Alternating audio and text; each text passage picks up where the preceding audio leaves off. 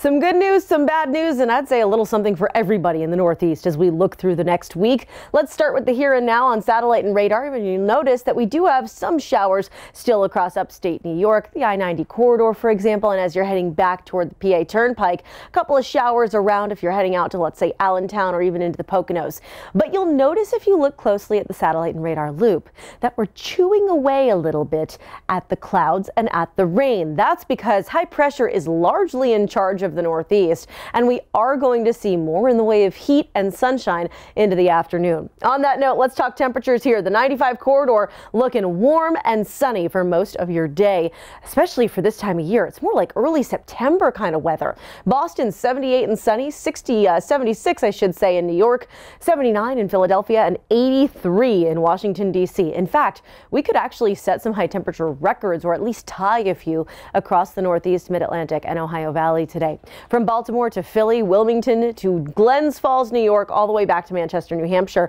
You know, I find Manchester particularly interesting here because we would absolutely blow past the old record of 74 degrees. That was set back in 1971 with a high temperature today forecast at 80 degrees in your AccuWeather exclusive forecast. We keep those temperatures rolling into tomorrow. It's a warm day in Harrisburg, in Williamsport, Islip, Manchester again, and Bridgeport, Connecticut in the 70s the whole way through.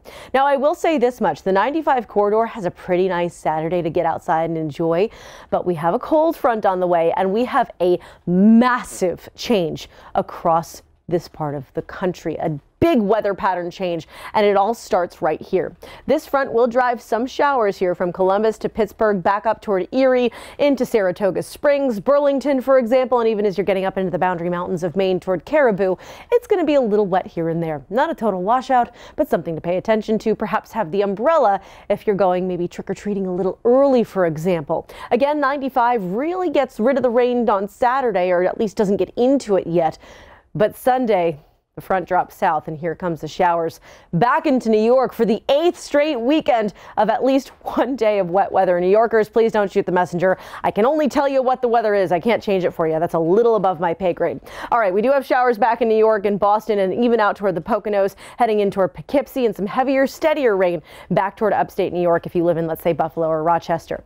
Now, it's not just the rain that we're watching. This front introduces a massive cold stretch here. Look how we dropped to the 60s in Pittsburgh on Sunday, but then holy cow, here we go again. Monday, Tuesday, we're in the 40s.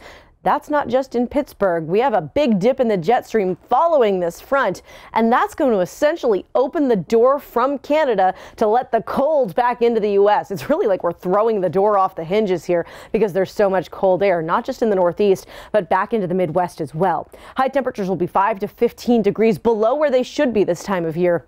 And the cold won't go unaccompanied. With this system, with this area of low pressure, we have the potential to see some lake effect snow. It'll be just cold enough.